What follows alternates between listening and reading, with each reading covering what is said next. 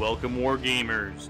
Join your hosts, Alco and Monty, two Canadian wargaming enthusiasts, as we explore all aspects of tabletop wargaming. We roll dice, talk tactics, share hobby hacks, and explore new tabletop systems, all on the Trident Wargaming podcast.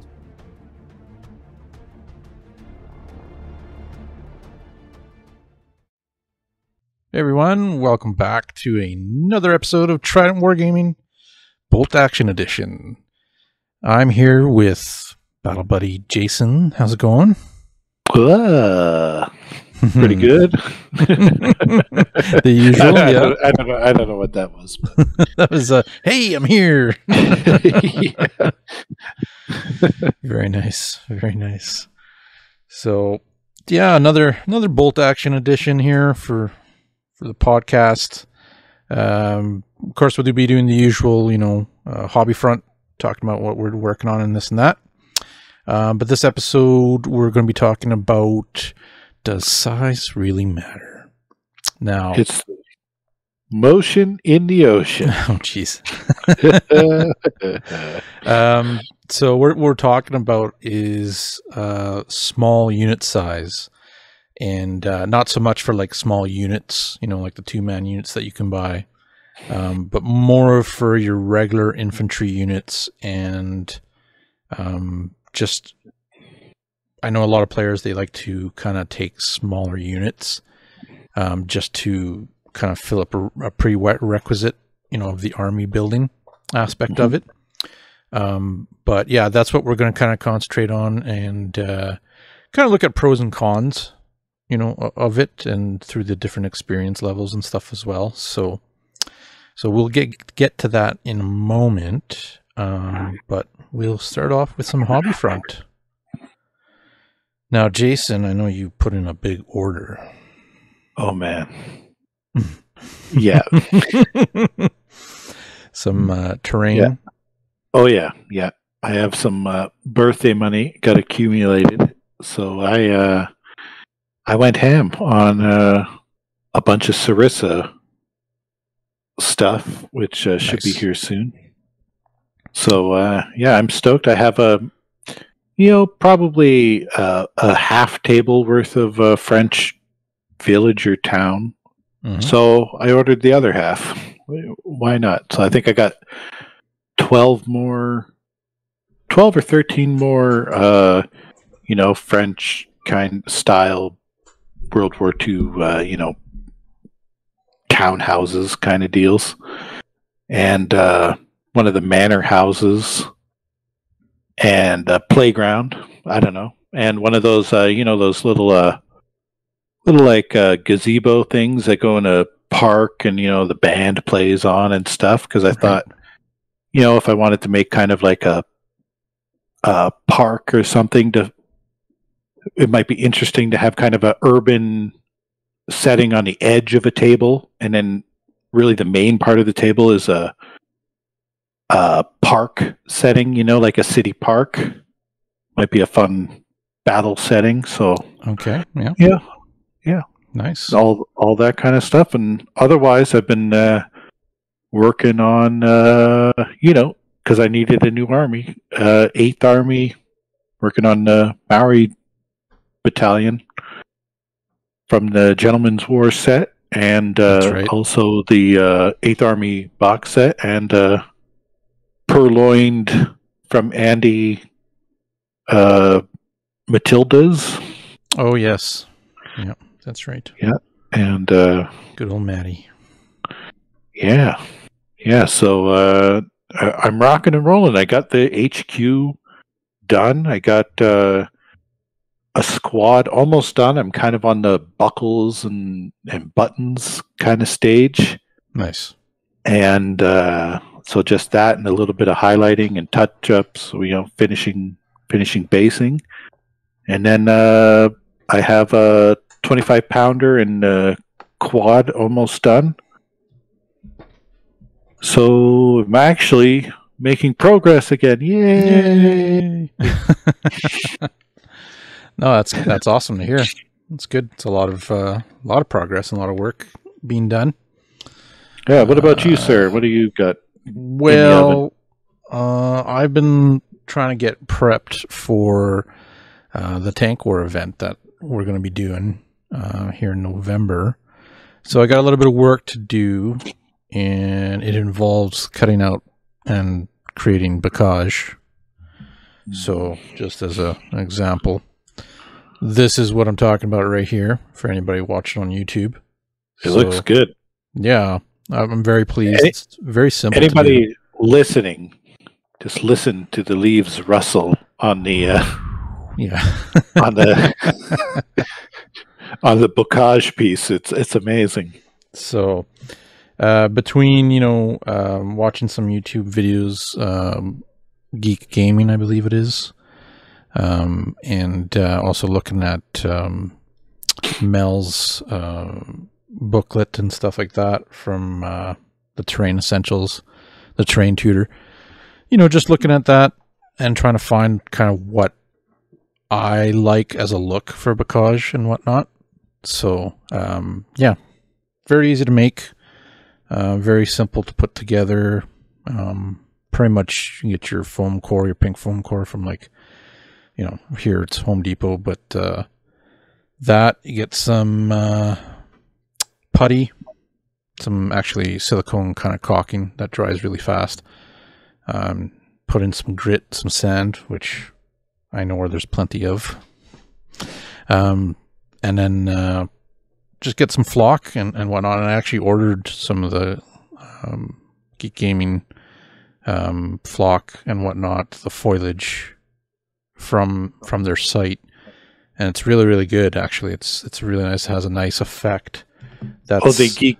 You mean you ordered it from the Geek Gaming Scenics, right? Yeah. Luke's apps and stuff. That Luke that does all that stuff. Yeah.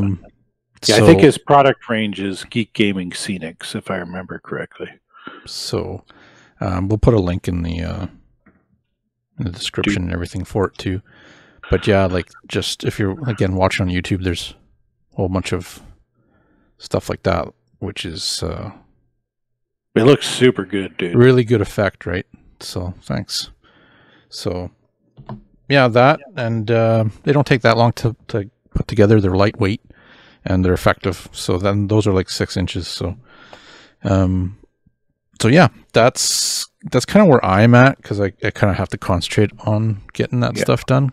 Otherwise, good thing about those too, the bocage, is it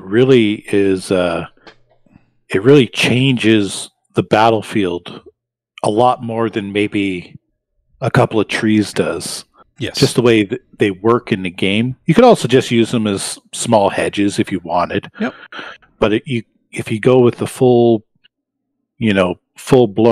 bocage style rules, they're basically an inch across area terrain. Yeah, essentially until you get up to them, right? Yeah. So as soon as you touch it, then it's as if you're in area terrain, where you can shoot out of and you get shot at. But otherwise, it blocks line of sight. Yeah, and then what you could do too, though, is like here, like I've done here, I've left an open spot. Oh yeah, right. So tanks can put their, Oh, it looks super pimp. So stuff like that, and I've cut some out to look like tanks have gone through it. They've plowed through. Sweet. So, and then I'll make some little gates out of some wood and whatnot too, and this and that. So, yeah, it'll be a good addition to the gaming tables, which I could bring out, every week if people want to use them and stuff. And then of course it's obviously a great addition for my own personal collection for future events and whatnot, right? So that's kind of where I'm at. Mindset of getting terrain done, hobby wise. And then of course, looking at the new army, the Germans, the DAC. So eventually be jumping into that. And then, nice. And one thing I forgot to mention too, I also got 2 desert mats. Ooh, cool. From Cigar Box, so that I can do my big table all desert. I need to order from them. Yeah. Yeah, I love their mats. They did not sponsor, but man, Yeah, that is. I Yeah, love no, their it's true. mats. That is one thing that we'll probably do an episode on it too. But just on the essentials and like the importance of not just concentrating on your armies, but concentrating on your collection of terrain as well. You know what I mean? Yeah. So, and it doesn't take like, yeah, we go a little bit ham, but you can really have a really cool looking table with not a lot of money. And and there's so many sources for like information and ways to make things with a pretty moderate budget. But I really look at it as if I'm spending X on my miniatures, I kind of want to spend 20% or 15% on terrain. It's like the setting. mm-hmm. It's like reading a book, but everything else except for the characters are cut out of it. If you're only worried about the models, the terrain builds the entire context of what you're, of the story that you're playing on the table, right? It brings it to life so much more. But I mean, you can do it.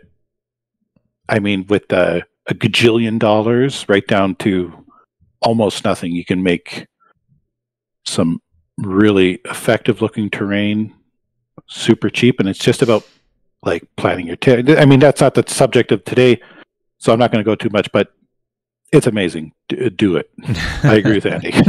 No, it's true. And I've just a short note is I find I don't know, I get more excited or more satisfied playing my game on a lot of this custom made or World War II, style kind of terrain that players have put in some time into compared to, some plastic kits that a company has made and sells by the gazillions, billions.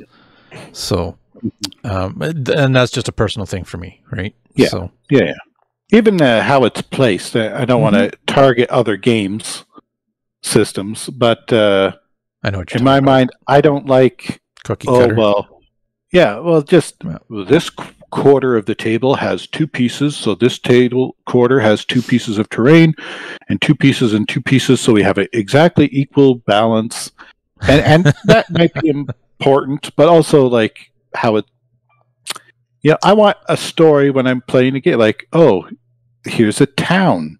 There's backyards in this town, because of course you have backyards. Yeah. Oh, and then my favorite terrain pieces to make are the little vignettes. Like, yeah, I have a couch that I often put in the street. Why? I don't know, because I figured probably some sentries put it out there for fun because they wanted to sit down, and there was a couch in the house next door. The grenade in the piano. Yeah.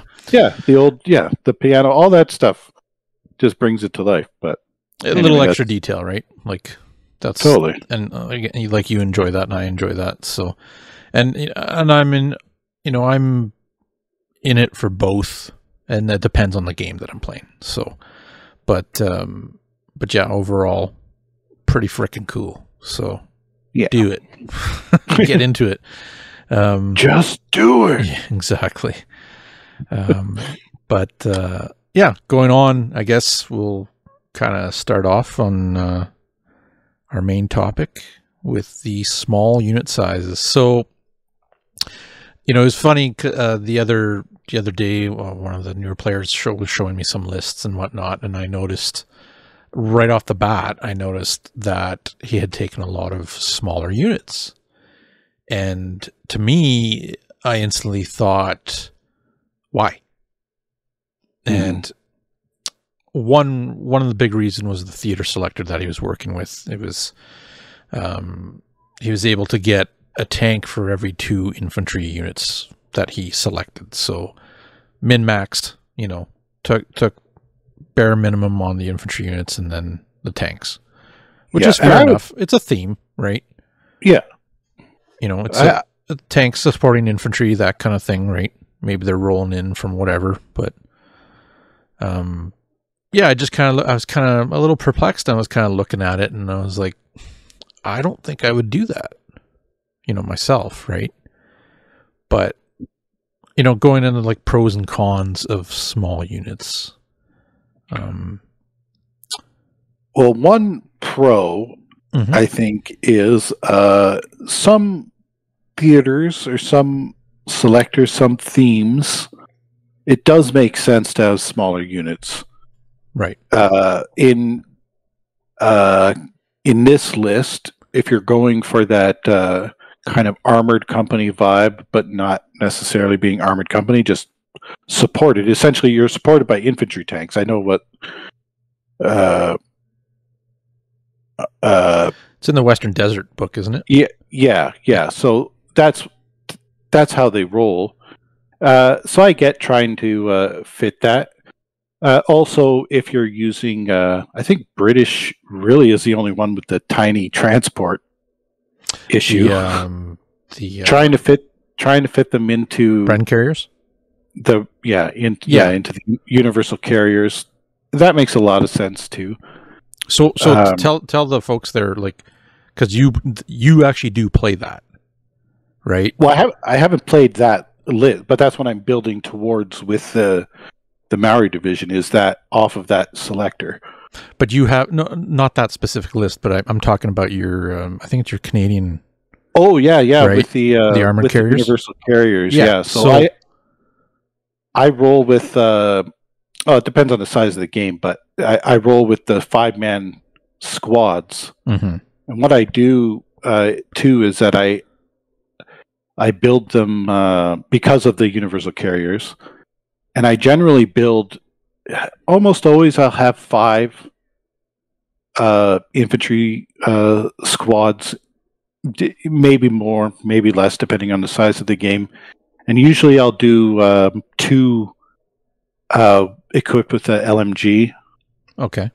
And 3 with the sergeant with SMG. And because I'm not doing it to skimp on points or anything, I usually take them as veteran. Mm-hmm. And then I get access to another SMG, if I'm remembering correctly. So then I have the 3 squads that can roll out with 2 SMGs. And then I'll have my officer, and a lot of times I'll have a flamethrower, and they're kind of tucked into another SMG or into another universal carrier. Yeah. So they rip around, and that list does okay. It seems to be effective. It's good, but it definitely has drawbacks. Like the open top carriers can get pinned, but as far as the squad size, they have no resiliency. At least with the veterans, because I have played them regular before, and they're not super good. With the veterans, you got the resiliency, so you can survive a little bit better and get into the fight. Otherwise, you have to play you have to play way more careful. You can't take risk. That one shot in the open might just wipe you out. Yeah, and that's kind of one of the things we're going to get to as well, is that kind of stuff, right? But yeah, so I would say the positives is that they're easier to maneuver around and hide. Mm-hmm. Just the 5-man squads, assuming they're out of the vehicles, just in general. The 5-man squads are way less cumbersome. They can fit in, to the nooks and crannies, get out of line of sight, fit them. Well, you can hug them to a wall, right? Yeah, exactly. Hug them to a wall. It's easier to get hard cover where, 50% or more of the unit is behind, something that would offer you hard cover, right? Yep. So those are all benefits that I see. Certainly drawbacks are that you're getting, if you get hit with especially a template, and you weren't careful, you're toast. You only have to lose 3 guys to take that morale check. Yeah, that is definitely one of the things that really could mess them up is the template for sure. Oh yeah, right, just squashes them. So I mean, even a couple of machine guns, it doesn't take a lot. That's a problem. That being said, I will say that the last couple times I've played, I started playing with it's a little bit gamey, but not necessarily, because I'm trying to. That's fine. Yeah, essentially I'm running full squads, but then I'll have 2 squads that have a lot of armies have option for 2 LMGs in a squad, especially veterans. Yep. So you take a small squad with 2 LMGs, and then kind of use that as a replacement for an MMG, right? 2 LMGs get 8 shots or 10 shots if you're German. Yeah, that's true. And they're not really that much more than an MMG team. Plus, you get mobility. You're not fixed. Plus, you can. Well, it kind of counts as mobility, really. But the duck and move, you're not. You got the kind of 360. Your line of sight. Yeah. No, that's true. I never thought about. You know what? Never even dawned on me about doing that. You know, that's like tournament level there, Jason. What the hell? It was, yeah, and I'm not gonna lie, it was actually pretty effective. Oh, I don't doubt it. Throwing out that lot of firepower. But this is the thing I'll say about where small teams are effective. That kind of thing can be effective, but it has to be balanced with full teams, like full units to absorb punishment. I think if you have all small teams and they're not veteran, you're just toast. Well, the guys, if your whole army's like that, yeah, there's no way. You have nothing with any resiliency to capture or hold objectives. Yeah. Because I mean, gosh, really, at that point, if you're a 5-man squad, I could potentially assault you with my, artillery observer and his buddy, and maybe win that combat. Especially if you give your air observer and his buddy have a friggin', or your artillery observer has a friggin' SMG, you might win that combat. So is that, you know what I mean? That's how resilient they are, is that small teams that have a single purpose might be a challenge for them. Yeah, that's the thing with the small team, and the way I look at it. And you know me, usually I play with some large squads. Oh yeah, and that's how to caveat, by the way. I mean, really, I prefer full squads. Well, full squads all the way. If you could get full strength, cool. If you can't, because you have to shave off some points here and there, well, that usually you're shaving off some infantry, right? Oh yeah. But another thing too with like these small teams that is could be a pro for that too is, if you are taking a small team and let's say you're playing as Americans, it wouldn't hurt to have like a small team kitted out and have them outflank, right? It's not a whole bunch of points sunk into a unit, but it's still a small unit that can do some damage as they come on the board, right? Yeah, I mean, even 5 guys, with rifles, if they pop on at the right time, I mean, they can really get that last minute objective, kill that officer that's been dinking around, or assault that that mortar team that's hunkered down at an objective or so, whatever, right? Yeah. Exactly. And if they don't come on, you're also not crying that hard, you know. No, for sure. But like even because what's that's regular engineer. Just looking at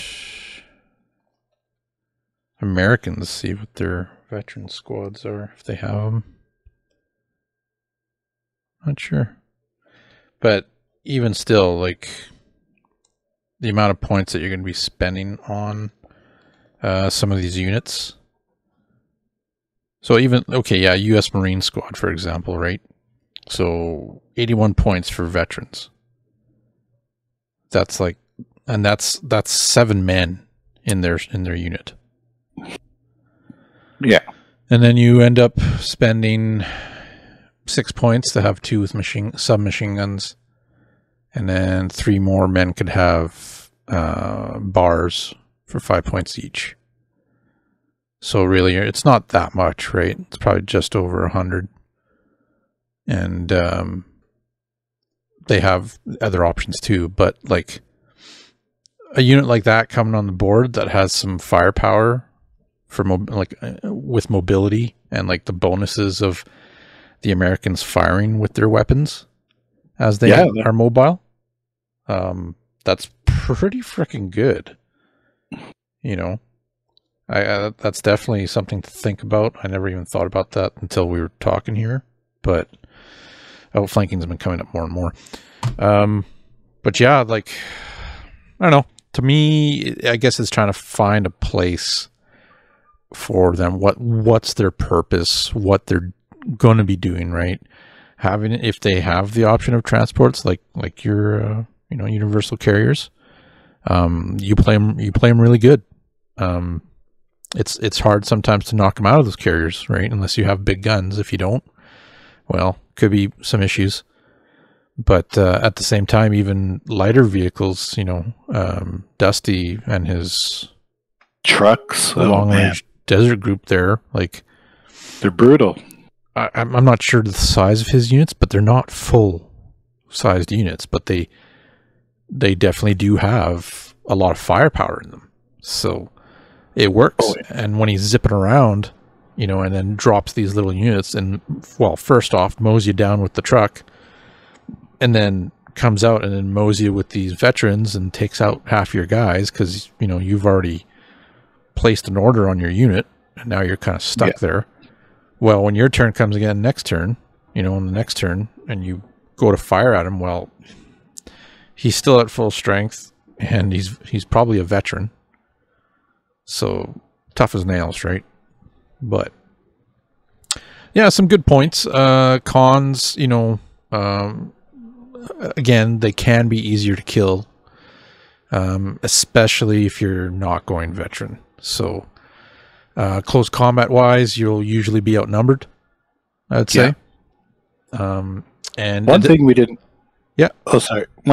bring up for a plus or a minus, depending on your setting, is dice. It's a good way to get dice in the bag, but also could be a negative. Some tournaments and stuff, if this is where you're playing, kill points have a dice limit. So yeah, are you going to eat into your dice limit? That might become an issue. Something to think about. But certainly in a standard game, having more dice is pretty friggin' nice. And then you just mentioned kill points is a big thing. Yeah. If you happen to roll a kill point scenario, you're goofing around with all these tiny units. I mean, it doesn't take much for a couple of things to shoot at them if you leave them anywhere in the open, and you're just going to give them points. Yeah. Yeah, it's that's the thing with that. You always got to remember kill points. Especially if you actually don't play them right. All it takes is just one good placed hit, or catches you off guard, or you've issued an order and you're not down, they're probably toast. So, but yeah, I don't know. Small units visits regular size units. For me, I'm leaning towards, regular sized units. I prefer having that meat where I can take a couple hits. Yeah. How about yourself, Jason? You obviously you play them. You play small units, but yeah, regular size or full sized wherever I can is generally how I want to roll. Yeah. Like I said before, if it fits the theme or if it's to fit into those carriers, I make it work. But generally, I want to roll with those full size units. But I am liking how that one squad idea with basically replacing machine guns, medium machine guns with the LMGs. I'm kind of liking how that's working out for me. Mm-hmm. But again, it's not a historical thing. It's that is a straight up gameyism. I will admit that. And you know what? And I get that part of it too. I mean, players of all sorts are out there. We all play multiple games, so game styles and list crafting or list theory and stuff like that. It's going to come about. It's natural for us gamers to do that, right? Not necessarily like try to exploit something, but trying to maximize or build on to something that you came across of some kind of combo or whatever. Luckily, in bolt action is not really so much about that. There's no crazy special rules that you could combine, and all of a sudden you have this Death Star kind of thing. No, I mean, and even this is it's minor. This hack in quotations is slightly more effective than a medium machine gun. I mean, it's not going to break the chains of the universe or anything. No, it's legit. It's all good. But I mean, it gives people ideas too, right? Like that's a really good idea. I've never thought of really doing that because, like, I played Soviets and they have their guard squads or their LMG squads that can do that. Well, yeah, and that's where that idea was born, is because I was using here or there I would try the LMG squad and they were terrible. Yeah, because I would bring them at full strength. But really, I would just be using them for the LMGs. But because I have all these friggin' clunkers around, just taking up breathing space, making my guys more visible and more vulnerable, in a lot of ways, it was just more baggage. And this unit became way more effective when I ditched that extra baggage.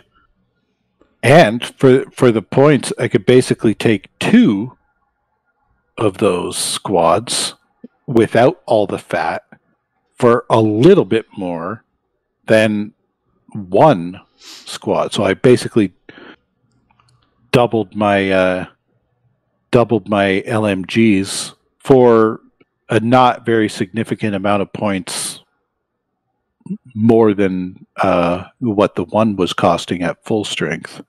Right. It's fair enough. Again, that's all down to list building. And the thing, too, is like there's in each nation book, army book, this and that, the unit compositions are going to be slightly different where you might actually come across opportunities or options to do that. And not just with LMGs, but there might be other weapons like that out there that you can do that with, right? Oh, totally. So it's clever. It's definitely clever. I'll make sure to target that unit first when I see it on the board across from me, though, Jason. So. Oh, I would, yeah. No, I'm kidding. But yeah, there you have it. I mean, good and bad, pros and cons. A lot of good points there.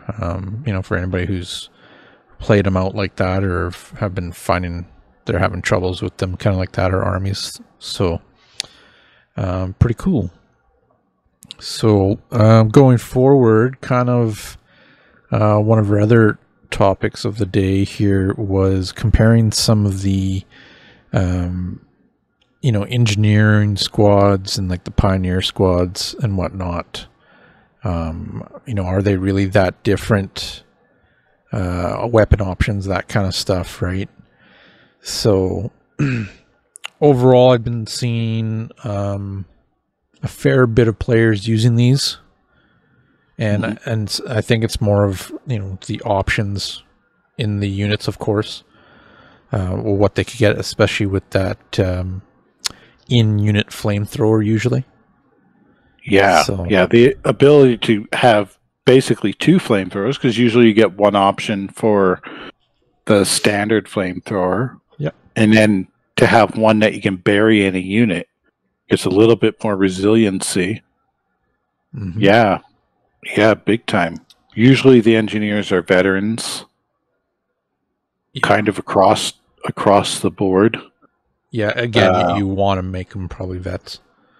We found too, remember in our scenarios, engineers are really important in a lot of scenarios, not so important outside of scenarios, other than for some flavor or to get that extra flamethrower. Yep. Generally, other than that, most of them have the same or very similar options than just a standard veteran unit has. Yeah, tank hunters. What else here? Flamethrower, of course, like you mentioned. Americans, they get access to the bars, 2 of them, and then SMG for NCO and 1 other dude. So pretty basic loadout for them. It's very similar to some of the other units besides, besides the flamethrower. Let me take a look here. I don't know if Japan has them.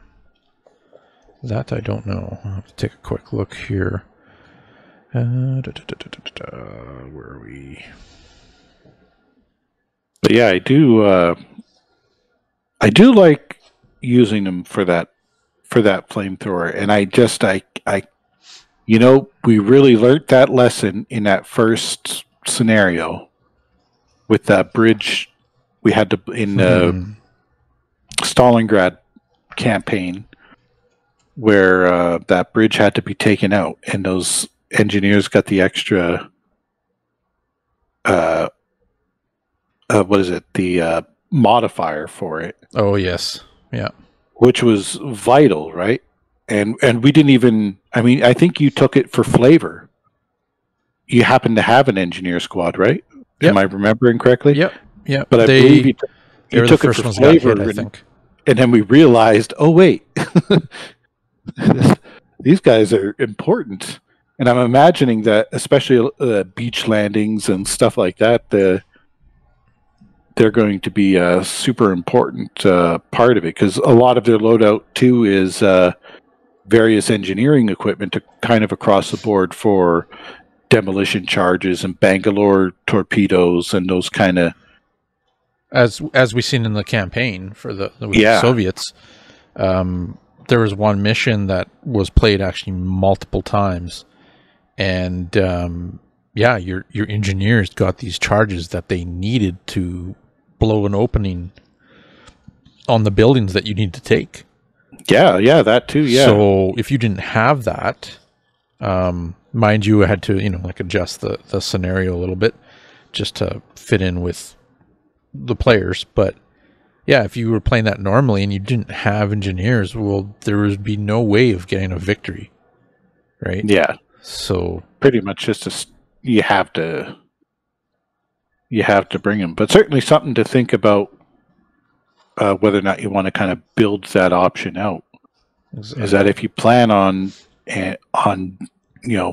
doing a focus on one of the books or burning through scenarios, I mean, they're really pretty important for a bunch of them, and just kind of cool. Like, I love the idea of it. I loved it when we figured out oh wait, you need these for this bridge. Yes, very much so. I'm looking in the British book, the main book. I don't really see. Do they have an engineering squad? Oh yeah, the Royal Engineers. Yeah, Oh, okay. Yeah, I figured they would have. and it's pretty standard. Same thing again with the access to various demo charges and whatnot, and a flamethrower, and I can't remember exactly what they're. They have it's like the little remote control explosive tank thing that they have, I think, as well. Oh, the Germans have the Goliath, the Pioneer. Yeah, they have that. Yeah. But otherwise, pretty much kind of the same kind of build. SMG, LMG in the unit. Yeah, miniatures are pretty neat. Yeah, I have that unit. So really, in my mind, so far as a bog standard game, pickup game, you're probably better off just with veterans, unless you want a specific piece of equipment. The only other thing is if you're going for flavor or flair, they fit that concept well, and again, scenarios. But really, mostly you can achieve those very similar unit composition, yeah, with just regular old unless you're Soviet units, then you get yourself the assault engineer squad, fancy the body armor, Space Marines, yeah. Pretty much, but they do start getting pricey, right? That's like 5 points per model. So, and they're slowed down. Yeah. I mean, they're tougher, but again, same thing: flamethrower, LMG, SMGs, body armor, anti-tank. So, get them a transport because they're not really going to be moving too fast, right? So. But again, another different option that makes that unit slightly different and tougher.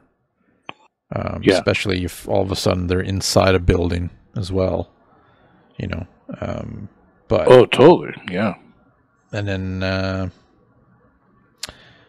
the flamethrower, assistant. So, and I'm sure there's a whole bunch of other engineering squads and this and that throughout a lot of the campaign books, and like Jason said, just you'll really start to notice that you'll need these specialized kind of units throughout a lot of scenarios. So as you're playing, like I know when we first started doing some scenarios, I remember building, I think it was Germany Strikes. We were playing, and I had built an army and realized that I did not have enough infantry to get to the building to use the breaching charges or whatever they were called to make an opening in the building. Because because I ended up focusing more on the armored cars that you were able to get multiple of, right? So by the time my infantry got to the building, they're already whittled, they're already pinned, they're not moving, that was the post office scenario. Yeah, coming to close combat, gonna get beat down because I'm like half strength. So yeah, a lot of stuff to think about, a lot of stuff to look at for that. If you're making that themed army, all the power to you. It's awesome. If maybe you just like painting those kinds of miniatures, right? Maybe it's your jam. Maybe it's your thing. Game-wise, again, like I said, there's really no big powerhouse Death Star combo by taking these units or, taking a portion of these units if you're making a small unit kind of thing.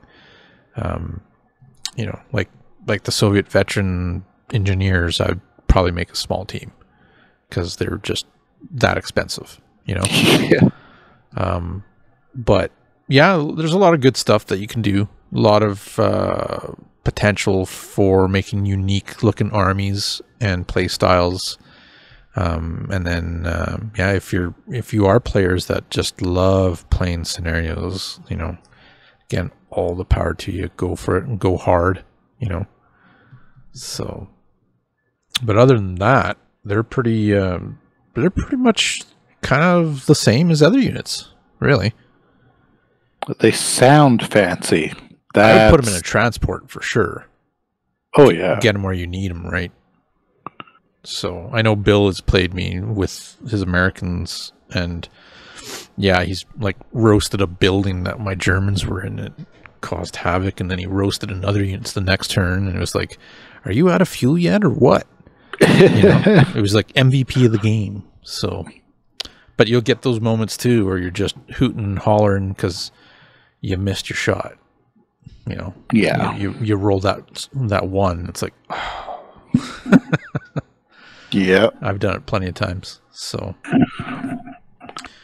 but yeah, there's an advantage of before you sign off. An advantage I just thought of having a flamethrower embedded in that engineer squad. If you roll a 1 and poof, your flamethrower is gone. Mm-hmm. You don't give up a kill point. That is very true. Because if you roll a 1, you pull that dice from the bag. Yeah. But if you roll a 1 and it's in an engineer squad, the engineer squad isn't dead. No. So you protect yourself from that. I mean, really, and you got a 1 in 6 chance. Probably you're only going to shoot your flamethrower once or twice, honestly. Mm-hmm. So, and there's also the fact that he is protected up to a point of exceptional damage or a sniper, of course. Yeah. Right. So it's the pros of being inside the unit, protected. But yeah, it's good points. That's pretty good. Actually, the kill point part is something to definitely consider, right? But again, having 2 of them in an army. 2 is nice. Yeah. But also that small engineer squad with the 1 flamethrower isn't really that much more than the flamethrower, team. I think the teams are a little bit pricier than Jason's getting gamey again. I'm getting gamey again. Oh my god, what the hell? No, I will eventually win a game. No. Cool. No, that's good stuff. And yeah, before we finish off here as well, we do have a tank war event coming up. It's going to be pretty fun. I got 12 players, which is going to be pretty cool. A little bit of a fun scenario. Even though it is tank wars, like there is an importance on infantry. Because there will be objectives that you need to hold with your infantry, just to make it a bit of an interesting kind of game. Because there will be, a fair bit of units on the board. So, I plan on circling the wagons, Andy. Funny, but yeah, I had a couple guys kind of ask me and whatnot, and just told them straight up they're going to be for objectives. So. Take them, right? Sweet. Whole purpose is just to have a bit of a flow of a game where, your one side's not just going to stay bunkered in on one side and then just sit there all game kind of thing. So I'm actually planning on doing the opposite min-maxing. I'm going to the standard is take the small infantry squad and max out your tanks. I'm going to take as much infantry as I can and min my tanks. Min your tanks, yeah.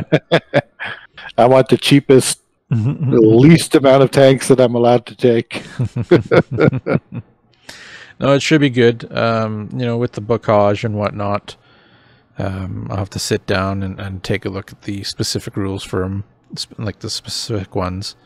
I know they're pretty simple, but to keep the game flow going kind of thing. But it'll be a lot of fun. And then, of course, In December, our friends down south in Calgary, they have a tournament happening as well. Funny enough, there's going to be a pretty strong Edmonton presence there. There's about 6 of us going. Oh, did they fill up yet? I don't think they're quite full yet. So, 'cause I'm on the fence. I'm on the fence if I can go. That's on the 3rd, right? Yeah, I believe so. So okay. Yeah, but pretty cool and pretty interesting. It'll be the first time kind of going out there and meeting them, and then I'm gonna have Dana. I'm gonna have him on the podcast here as well, so we can talk about that a little later. So sweet.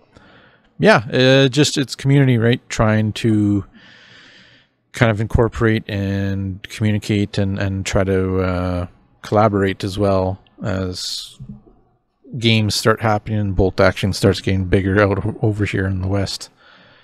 Try to do something with it. So sweet. Pretty cool. But thanks for joining me again, Jason, as always. No worries, my friend. Excellent. And thank you guys for listening. So if you did enjoy this, hit the like button. If you want, subscribe. Check out our Instagram, our Facebook page, that kind of stuff. We'll have lots of pictures. I'll have pictures of the ongoing creation of the bocage, kind of the stuff that I've used. Just make a little picture folder, I guess, for it. And then who knows, maybe I'll make a little video on how I make them, which would be good, I think. But, sweet. Yeah, hope you guys enjoyed, and we will catch you next time. Bye. Trident Wargaming. Build it, paint it, play it.